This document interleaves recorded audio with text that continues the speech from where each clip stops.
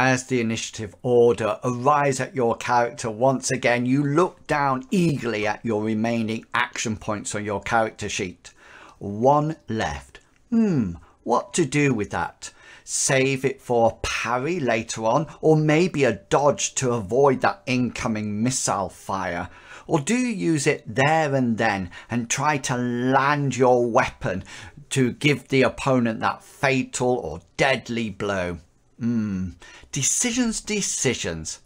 Well, in this video, I'm going to have a look at those actions which are sometimes forgotten about. Those actions that cost no action points at all. Yes, in this video, we're going to have a look at free actions and how they can be used in your combat. My name's Inwils, and welcome to the In Crowd.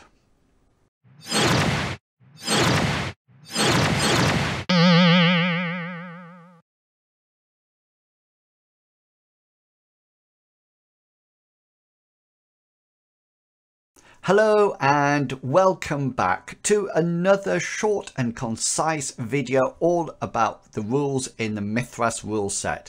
So over the years I've created longer videos which explored the main concepts of the game, but recently I've started to make shorter, more concise and compact ones to explore some of the other areas of the Mythras rule set. Last month I looked at the difference between intensity and magnitude in the spell system, so if you missed out on it then please do go over to this card now and you'll be able to hear all about it. So within Mythras there are various actions that you can use throughout combat, and these actions are placed into three categories. First of all, proactive actions. These are offensive actions like hitting someone, throwing a weapon, casting a spell or moving. And then there are reactive actions which include things like parrying, evading and interrupting. And then there are free actions, and free actions, as their name suggests, cost no action points at all and can be used throughout the combat rounds and turns. So what are these three free actions and how can we use them? Well, let's go to the self-explanatory ones first. So first up, drop weapon does exactly what it says on the tin. Yes, you drop your weapon onto the floor.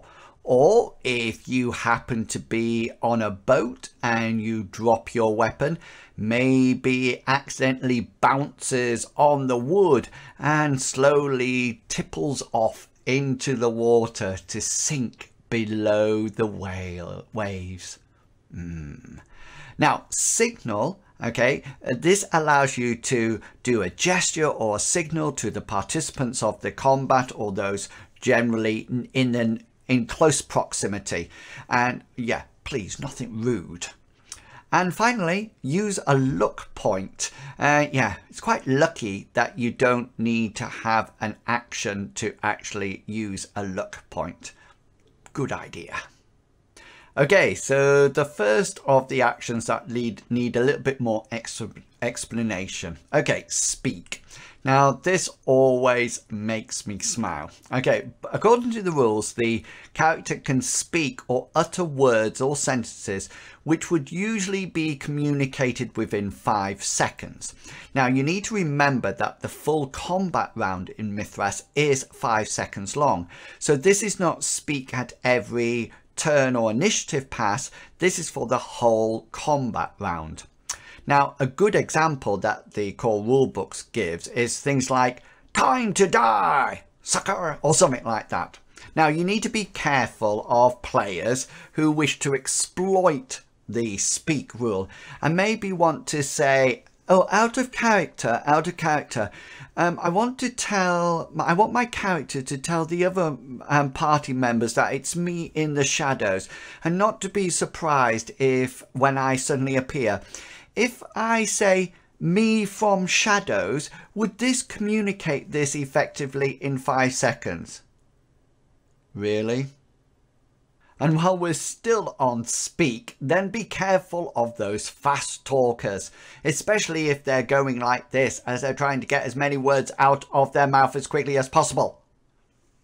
Now, before we talk about the final two free actions being assess situation and ward location, please consider liking, commenting and subscribing to the channel. I produce regular videos about Mythras and the rules, actual plays, play sessions. I create personal blogs and also my series on the gibbering GM when I look at aspects of game mastering which I like. And if you are super interested, then why not press the bell button so you get a notification when a new video goes live. Now, if you would like to produce some extra support, then please consider becoming a Patreon on my Patreon page. The link is in the comments below, or supporting me on Ko-fi, Ko-Fi. And just to let you know, there's a new set of tiers out on Patreon, which is all about RPG. So you can actually become a patron and get access to the world in which we campaign, the background information to it, and also my adventure notes shortly after the adventure has finished. Thank you for all the support that you give me. I really do appreciate it. And yeah, every bit of support allows me to get one step closer to being a full-time content creator. Okay, back to the free actions. Okay, next up, the free action called Assess Situation. Now, only characters who are not engaged in the combat can actually use this action. It requires a successful perception roll, but if the character is successful, then it allows them to be alerted to any relevant changes in the tactical situation. This could be anything from someone beginning to charge at someone, or sneaking and approaching from behind the party. Anything that you consider as a GM would be a change in the tactical situation. I always ensure that the difficulty grade of the perception roll is adjusted accordingly based on the situation. For example, being dark or foggy might increase the perception grade to hard or formidable, while if the player character is on higher ground, then it might be easier for them to spot something in the situation, so I might degrade it in the end to an easy roll. And finally, ward location. Now, this links to passive blocking, and which is one of the rules that the rule gurus have taken on in the Mythras Matters podcast. It's in episode 21 if you'd like to go and check it out. However, ward location allows the player to dedicate their weapon or shield to protecting certain hit locations of their body. This is declared prior to the opponent rolling their to hit roll, but if the attack hits, the location being warded will automatically parry or block the attack, and the damage will be adjusted accordingly to the size of the weapon. Now, this can be a very advantageous action, so especially if your character has low combat skills and couldn't even hope to land a blow, they can protect their important parts of their body, for example their head, chest and abdomen, knowing that if it's hit, then it will automatically be absorbed by or parried by the weapon. Now, it has to be said here that the ward location continues until the character actively uses the weapon or shield that they're using to ward the location with. So this could be either attacking with it or even parrying with it. And that's it, another short Mythras video completed. I hope this has been helpful and that you will start to use those wonderful actions that cost no action points at all, but can in the right situation be extremely helpful. Remember, if there are any smaller rules that you would like me to explore, then do let me know in the comments below.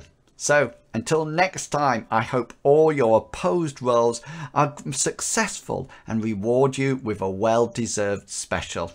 Until next time, Happy Mythrasing, everyone. See ya. Bye.